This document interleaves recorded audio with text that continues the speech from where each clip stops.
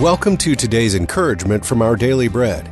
Today's reading, titled Never Enough, was written by Mike Whitmer. Frank Borman commanded the first space mission that circled the moon. He wasn't impressed. The trip took 2 days both ways. Frank got motion sickness and threw up. He said being weightless was cool for 30 seconds. Then he got used to it. Up close, he found the moon drab and pockmarked with craters. His crew took pictures of the gray wasteland, then became bored. Frank went where no one had gone before. It wasn't enough.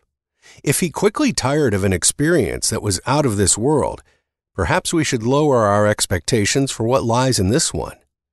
The teacher of Ecclesiastes observed that no earthly experience delivers ultimate joy, saying, "The eye never has enough of seeing, nor the ear its fill of hearing." We may feel moments of ecstasy, but our elation soon wears off, and we seek the next thrill. Frank had one exhilarating moment, when he saw the earth rise from the darkness behind the moon. Like a blue and white swirled marble, our world sparkled in the sun's light. Similarly, our truest joy comes from the sun shining on us. Jesus is our life, the only ultimate source of meaning, love, and beauty. Our deepest satisfaction comes from out of this world. Our problem? We can go all the way to the moon, yet still not go far enough.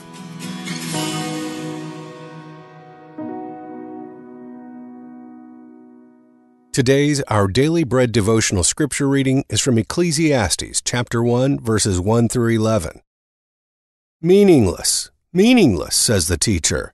Utterly meaningless. Everything is meaningless. What do people gain from all their labors at which they toil under the sun? Generations come and generations go, but the earth remains forever. The sun rises and the sun sets and hurries back to where it rises. The wind blows to the south and turns to the north. Round and round it goes, ever returning on its course. All streams flow into the sea, yet the sea is never full. To the place the streams come from, there they return again.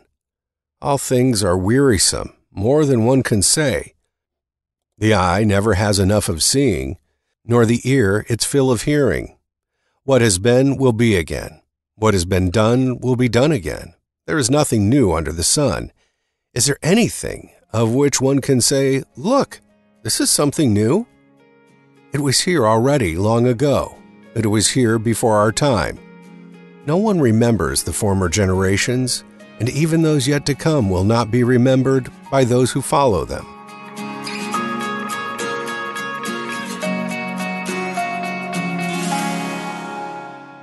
Let's pray. Father in heaven, we thank you that you are enough to fill our routines, our longings, our desires. You alone fill our hearts to overflowing, and with you we don't crave for more because we are fulfilled. Open our eyes that we may see your wonderful works all around us and give you the honor and thanks you deserve. In Jesus' name we pray. Amen. Today's encouragement was provided by Our Daily Bread Ministries.